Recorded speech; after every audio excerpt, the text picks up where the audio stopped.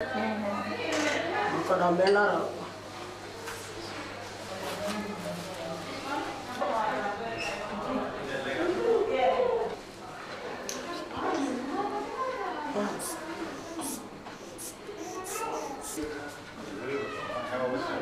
old is she?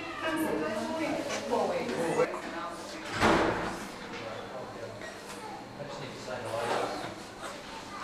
The most encouraging news is that even some of the diseases, the chronic diseases that we thought were increasing, are starting to slow down. It's a nice, pleasant surprise. Not a lot of, positive things happening in Aboriginal affairs generally in the country. So this has been like a breath of fresh air for us all, I think.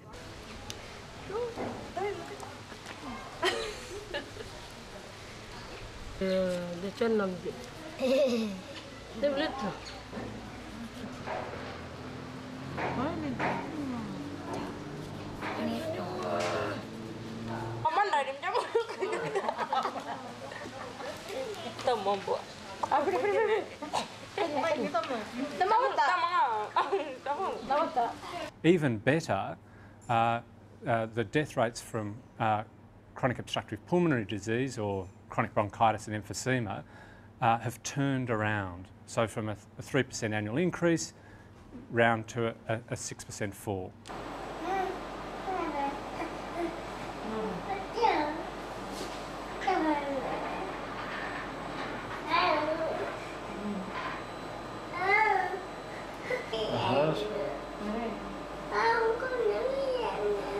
Put colour on to show that leaky valve for you.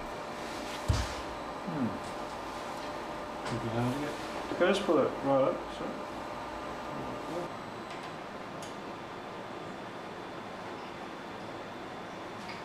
Of getting worse, and we take the picture each year to make sure. Figures released by the Australian Institute of Health and Welfare in June show that only 30% of Aboriginal people will make it to the age of 65.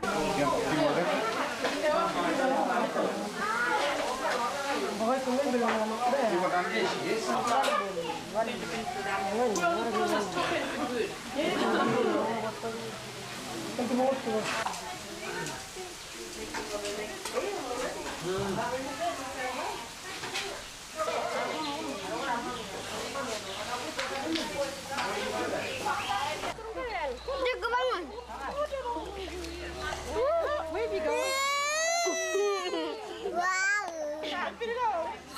You sit down on the ground so you can see properly. Sit down. Hey? No one's sleeping. The other one's just getting the energy to go.